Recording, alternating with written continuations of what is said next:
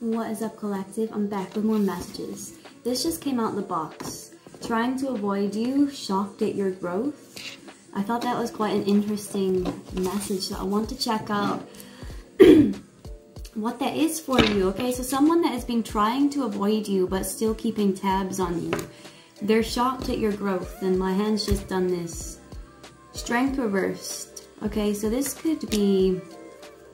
This is someone that you make them weak. They could be a Leo, right? But you make this person weak. You are their guilty pleasure, okay? So, you give this person strength. I'm also hearing this person wants to get strong for you, or they admire what you've done for yourself. Temperance, all the healing that you've done. They see you as someone as divine, okay? You're gifted. You're blessed, right? So this is someone that has seen you go through hardship. Maybe you kind of break tradition, you go down your own path.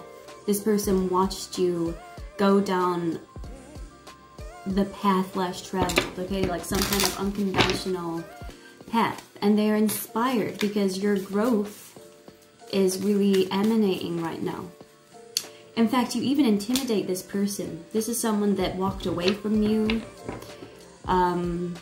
You separated from them. This was a past relationship, right? Three of Cups, friendship. So this could be an ex-friend. This is someone that you intimidate them.